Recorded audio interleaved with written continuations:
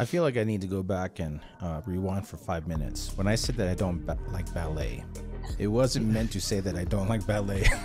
Do you ever say something where in the back of your mind you're like, wait a minute, is that what you really meant to say? I've You seen the Nutcracker.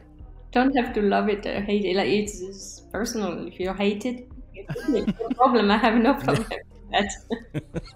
I know what you mean though, because I think you were one that kind of woke me up to that a little bit, Brett. Is you were the one that says, yeah, when I have somebody in front of my camera, I want something new. I don't want something that everybody else, has gotten. And I think that's what separates actual creatives from people who are just trying to take pictures, is because we're really Yeah. trying to make something unique.